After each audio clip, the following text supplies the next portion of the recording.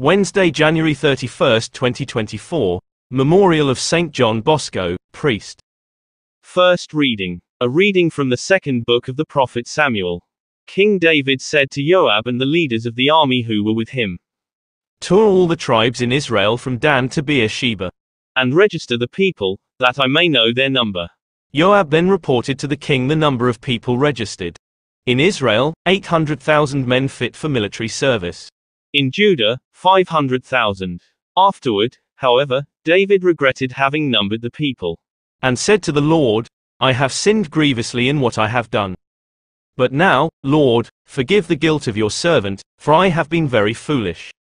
When David rose in the morning, the Lord had spoken to the prophet Gad, David's seer, saying, "Go and say to David, this is what the Lord says. I offer you 3 alternatives. Choose one of them, and I will inflict it on you." Gad then went to David to inform him. He asked, "Do you want a 3 years famine to come upon your land? Or to flee from your enemy 3 months while he pursues you?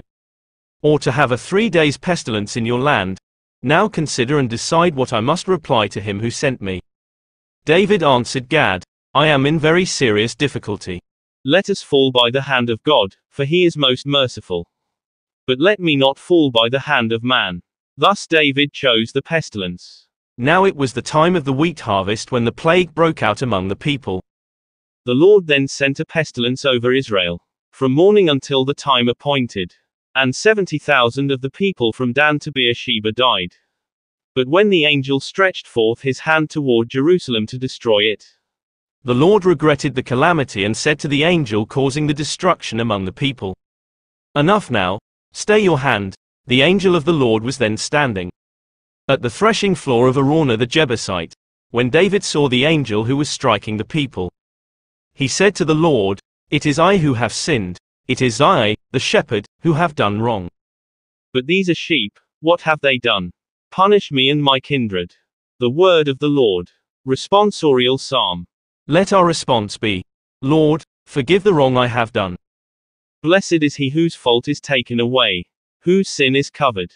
Blessed the man to whom the Lord imputes not guilt, in whose spirit there is no guile. Response. Lord, forgive the wrong I have done. Then I acknowledged my sin to you. My guilt I covered not. I said, "I confess my faults to the Lord," and you took away the guilt of my sin. Response. Lord, forgive the wrong I have done. For this shall every faithful man pray to you. In time of stress, though deep waters overflow, they shall not reach him. Response. Lord, forgive the wrong I have done. You are my shelter. From distress you will preserve me. With glad cries of freedom you will ring me round. Response. Lord, forgive the wrong I have done. Gospel reading. A reading from the Holy Gospel according to St. Mark. Jesus departed from there and came to his native place, accompanied by his disciples. When the Sabbath came he began to teach in the synagogue. And many who heard him were astonished. They said, "Where did this man get all this? What kind of wisdom has been given him? What mighty deeds are wrought by his hands? Is he not the carpenter, the son of Mary, and the brother of James and Joseph and Judas and Simon? And are not his sisters here with us?" And they took offense at him.